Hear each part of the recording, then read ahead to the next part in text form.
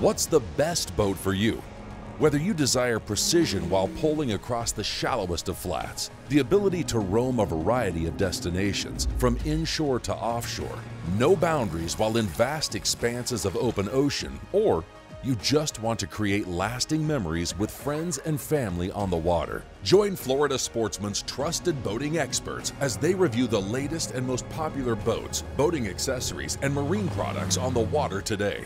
This is Florida Sportsman Best Boat. Today on Florida Sportsman Best Boat, we take a closer look at the Dusky 227 V XF Open Fisherman, a perfect platform for anglers that are looking to enter the blue water fishing arena that still require necessary comfort features for family outings, all without breaking the bank. Best Boat host George LaBonte checks out a quick, quiet, and economical system to anchor your boat in shallow water from Stay Put Anchor during this week's Marine Product Showcase. And we step aboard an offshore-oriented vessel fit for family adventure that's packed with technology, innovation, and a hull that is renowned for its smooth and efficient ride, the Blackfin 302CC. But first, let's join Best Boat host George LaBonte as he explains how watching the weather can lead to a safer day on the water in this week's seminar segment. It's a beautiful day here in South Florida, as you can see, but as we all know, that can change in a hurry. Now, weather, no matter where you are, is always in one of three states, and that's stable, like you see here, improving to get to this point, or deteriorating, which is the worst scenario to be involved in if you're out on a boat and the weather turns rough. If you've spent any amount of time boating, you've probably been caught in a situation where the weather turned for the worst and you found yourself up against the wall, but this doesn't have to be the case. One of the things that you can do to circumvent being caught in this predicament is to keep an eye on the weather, or to keep a weather eye. Now, keeping an eye on the weather is nothing more than being aware of what the forecast conditions are for the day that you're going to go boating, keeping an eye on what the conditions are at the moment, and trying to get a feel for what the conditions are likely to become before you're through on the water. A couple of ways to do this are, one, obviously leave knowing the forecast, and that's watching it on television, checking the marine forecast on your phone or your computer, and just being aware of the situation when you walk outside your door. A couple of tools to help you keep an eye on the weather and try and predict what it's about to do are, one, using your electronics on your boat, but more importantly, using a phone. If you've got phone apps in your phone and at the ready that allow you to follow the hour-by-hour breakdown of what the weather's supposed to do, and more importantly, a radar screen that shows you the conditions now and preferably conditions what they're going to be in the future. Watching that future cast is going to help you avoid getting caught in a dicey situation. Now, despite your best efforts, you're probably going to get caught every now and then, but taking action in advance is going to ensure that you've got an enjoyable day ahead of you and help you avoid being caught in a very unpleasant situation. When we return, our hosts take a look at a boat crafted with offshore fishing at heart that doesn't leave out the family, the Dusky 227 V XF Open Fisherman. This segment brought to you by Suzuki, the ultimate outboard motor.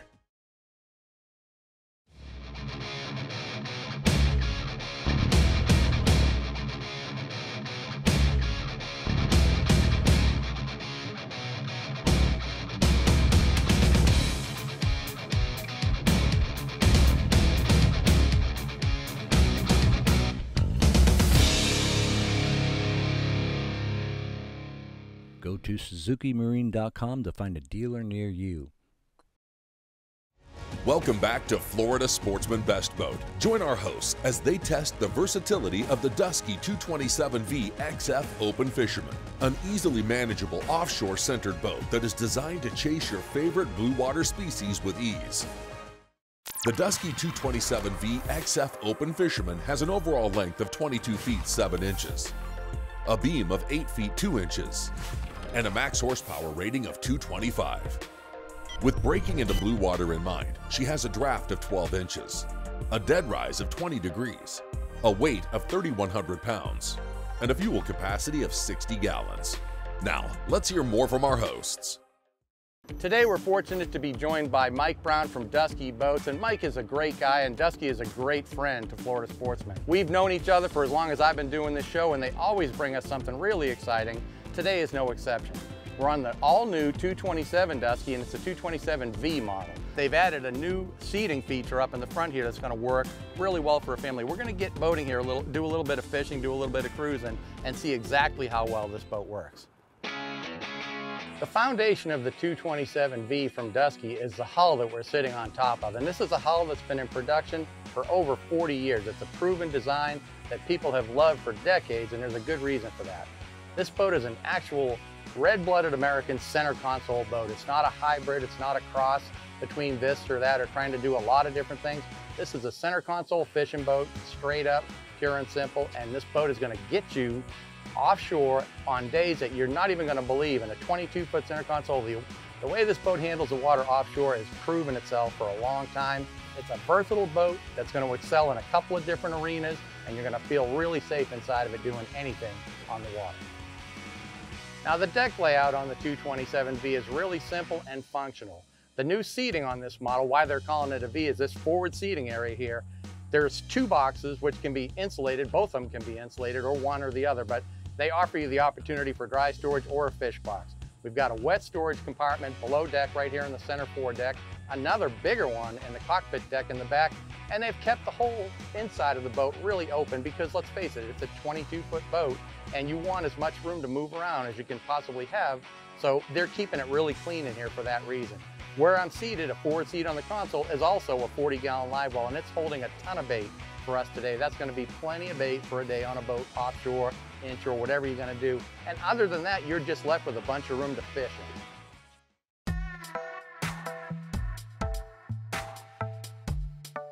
We just pulled up to the sandbar on the 227V. This is set up so you can go to the sandbar and hang out for the day. Not every day is a fishing day, so it's good to have these family features. What's important to me with my family is seating, storage, and right here at the bow, we have 2 seats up here with storage underneath.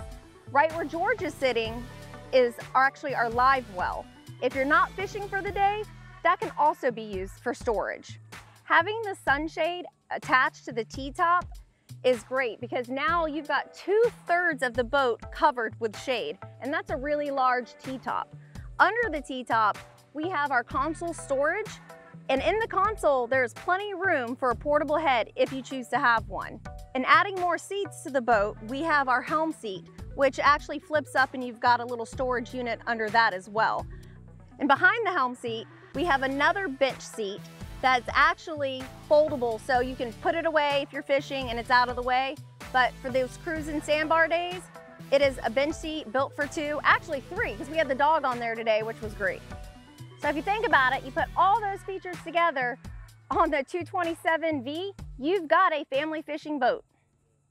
Lori, as we wrap up our day here on the 227V, it can't be understated what a great value this boat is for a family that's looking to get into offshore, inshore lifestyle boating. I mean, when you think about it, this model, the way it sits right here, costs under $70,000. You can buy a boat like this. I mean, there are tiller motor poling skiffs going out the door for that kind of money.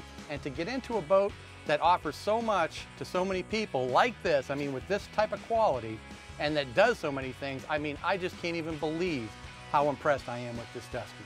Because it's affordable, you're not sacrificing quality, and that's huge. To have a boat for a young family that you can afford, that is great. And to top it off, George, the boat's pet friendly. When we come back, our host, George LaBonte, experiences the advantages of using the efficient shallow water anchoring system from Stay Put Anchor in this week's Marine Product Showcase. This segment brought to you by Bennett, superior by design. 50 years ago, Bennett Marine changed boating forever, inventing the trim tab, helping boaters get on plane faster, reduce bow rise, correct listing, improve efficiency, and increase performance. Over 1 million systems later, worldwide, we offer durable and dependable trim tabs and hatch lifters for all boat sizes. Your only source for both hydraulic and electric systems. Industry-leading innovation, plus the best warranty and service available. Get Bennett on board and enjoy the ride. Welcome back to Florida Sportsman Best Boat. Join our hosts as they learn how the shallow water anchoring system from Stay Put Anchor can greatly improve your fishing experience during this week's Marine Product Showcase. I can't think of a single product that has changed the face of shallow water boating and fishing any more than the use of a shallow water stake anchor. Whether you're fishing or relaxing on the sandbar, being able to stop your boat without having to pull an anchor out and set chain and line is just going to make your day a lot simpler. Today we're going to join Matt from Stay Put Anchors and have a look at his affordable and simple solution to this problem. Now Matt, why don't you tell me why this has been such a popular product for Stay Put? Affordability, ease of use, having somebody even as young as 6 or 7 years old being able to anchor a boat is kind of amazing. So when you come up, you put the pole into the bottom, put a little pressure on it, you're anchored. So ease of use is the big one. The second one is affordability. Now, you know, one of the things that I noticed right off the bat is for the gunnel mount, what we're looking at here, you can basically, I guess if you've got access to the bottom side of the mount, you can put this anywhere on the boat, so you could conceivably have 2 on the bow and 2 on the back, just like those tug barge setups have, and really stop the boat in its tracks where you're sitting. Absolutely. As long as you can through bolt it from underneath, that's the most important part. Okay, now I've also noticed your product on boats that have a motorized stake anchor too, where they've got one in the back, but they also add one in the front. Why would you do that? So that way you could actually have really tight boat control. You could pivot however you want, set the boat however you want. So you really just have a versatility of anchoring options when you want to position your boat the exact way you want it. Okay, well there's 2 more options on the back of the boat. Why don't we have a look at those? Sure. All right, Matt, we've established that the deck mount on the front allows you to mount these anywhere on the gunnel where you've got access to the bottom of it to put your bolts on and backing stuff if you need it. Tell me a little bit about why we need a couple of them on the transom.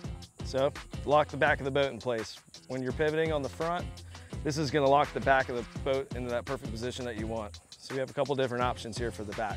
We'll start on your side here with the motor bracket. This is a very, very easy, less obtrusive way to anchor and to install. So this goes right on top of any outboard motor. We go up to about 150 or 200 just because the cowling size you'll see here. You don't want anything bigger because this will start to rub.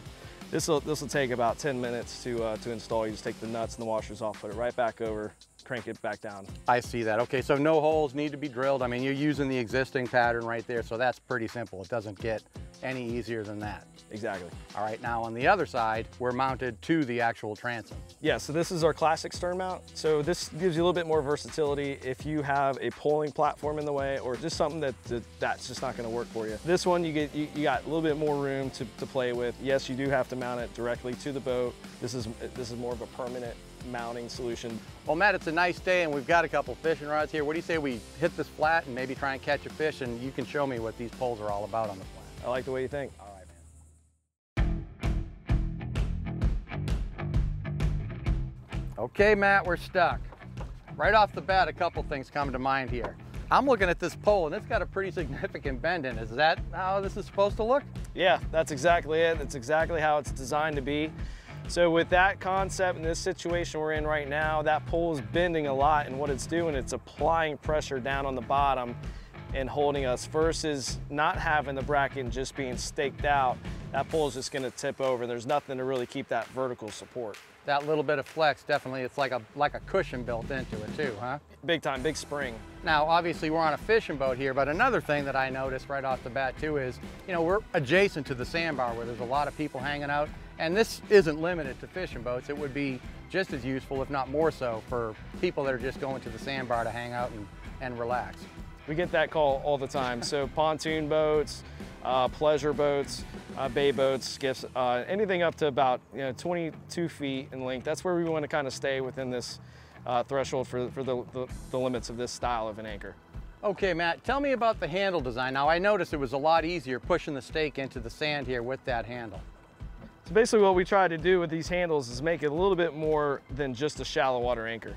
So we integrated a boat hook into it, an eye, and made it a nice wide footprint shape.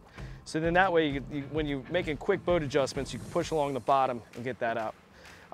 Now, one key feature too is it's removable. So this unscrews very, very easily. And that'll allow you to put the 2-foot extension and the 4-foot extension in and put this handle all the way up at the end. So now you either have an 8-foot or a 12-foot if you're on the water.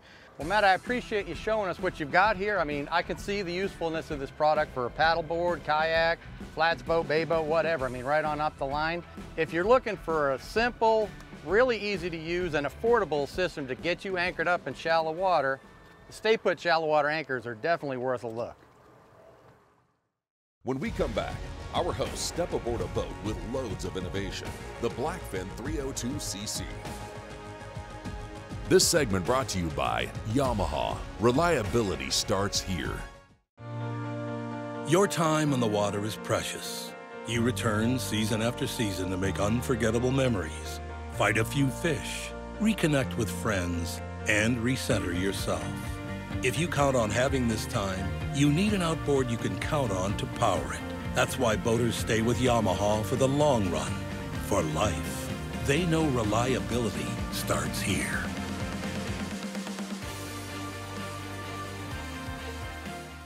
Welcome back to Florida Sportsman Best Boat. Join us as Best Boat host George LaBonte learns how modern technology like thermal imaging and radar can aid in safer marine navigation in this week's seminar segment.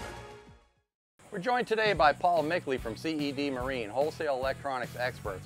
Paul, I've done a lot of running offshore at night, and I've spent hours in the darkness concerned about something that was coming up on my path that I was about to hit. Now, radar is a useful tool to see things above the water, but my bigger fear is always something that was partially submerged or even right at the surface. Tell us how using a FLIR unit in conjunction with a radar is going to alleviate those fears.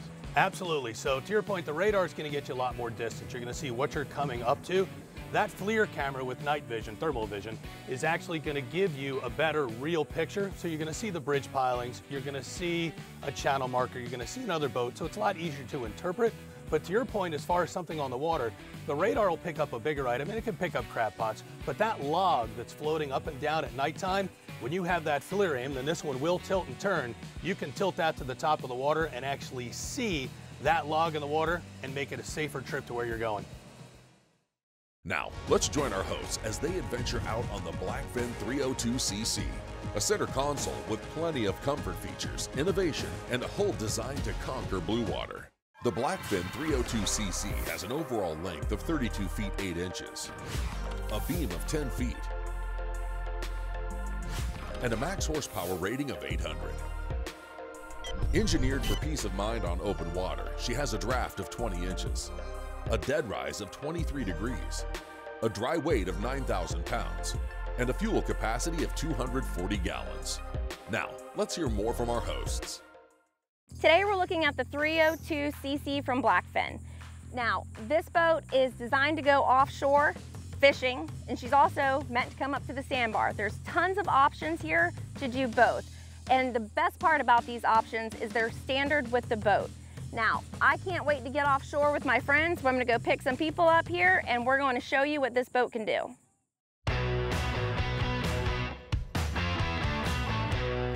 George, I think we got enough bait to start our day today. You know, Lori, we got to talk about the fishing setup on this Blackfin 302 center console.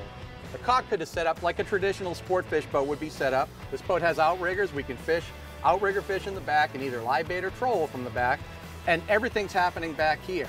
Now, the 302 center console has two 54-gallon fish boxes in the deck, which is handy. It's a nice place to have them. You don't have to bring a fish on a gaff to a separate part of the boat. We've also got a 30-gallon aquarium view live well, which you love, and this is plenty of live well to hold the amount of bait that we've got today. This boat has got an optional mezzanine seat, which is great for watching the baits, and if you're sitting back here looking at your spread, what better place to do it? They've also incorporated a slide-out cooler underneath it. Now, that's an option on the boat. It comes standard with a tackle station and a rigging area back here as well. Now, this isn't the only fishing area on the boat. You can also fish from the front of the boat. There's been a few cobias on the beach. Why don't we take a walk up there and I'll show you about this casting deck. The forward casting deck brings a whole different element into your fishing game. Why don't we walk up there? Go, George. Okay, join me on this casting deck. Why is a casting deck so important on a boat? You want some elevation, and adding this centerpiece to the forward seating area turns this into an elevated casting deck. And if you're up here in the front, you're more likely than not sight fishing. This deck raised up like that increases your ability to see fish immeasurably. This is going to be a home run for you right here. Now we just came in from offshore and the wind's coming up. We ran through quite a bit of chop here to get here, and we're getting ready to get hit by some hard South Florida thunderstorms, and that's when I'm going to really have an opportunity to appreciate the helm area on this boat. The three-sided glass enclosure here is going to protect me from the rain that we're invariably going to run into before the day's over. The hard top is oversized. It's going to give us a lot of protection from the water coming down, but more importantly, the helm experience here, all my instrumentation is right here, easy to see, switches easy to get to without taking my eyes off of the water. Now another noteworthy feature is the Michael Peters double-step hull design on this model. We're experiencing 1.4 mile per gallon efficiency at cruising speed, and this boat's got a pair of 300s on it. You can add up to twin 400s. I can't imagine why you need it because this boat gets up and goes with the 300s.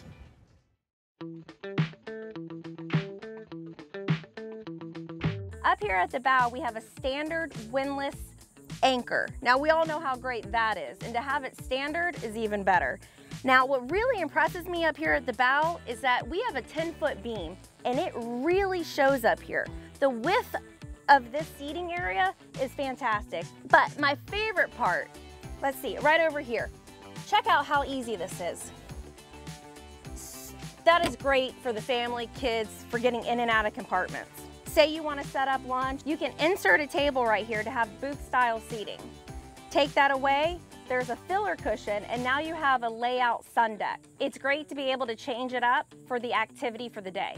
These backrests are super convenient when sitting up here at the bow, but when you don't want to use them and say open this up for more of a fishing platform, they easily pull out. You put it right here, it goes into the gunnel. It's out of the way. Up here in front of the console, we have a seat for two with folding armrest, the easy latch system, again, to get into the cooler. This is a great location, and that latch, phenomenal. Inside the console, let's open up this fantastic door here that just slides right open. You have a freshwater head. Now the storage in here, plenty of room to stow your cushions, the front table for the bow. This is a perfect amount of space on a 30-foot center console. Let's take a look at this transom. First thing I notice is how wide it is. You've got plenty of room to walk back and forth, and if you have to get to your motors for whatever reason, you're not cramped. This is a great idea. Let's look at this ladder. It is closed away, but what I've noticed is the ladder is actually facing out towards the water and not hanging right here by the motor. That is a huge safety factor. The Blackfin 302CC, with all those options, you've got your fisherman covered, your family man covered, and that just equals a whole lot of fun. Make sure to join us next week on Florida Sportsman Best Boat as we take a look at the Tarpon 19, lithium battery technology from Lithium Pro, and the Contender 44CB.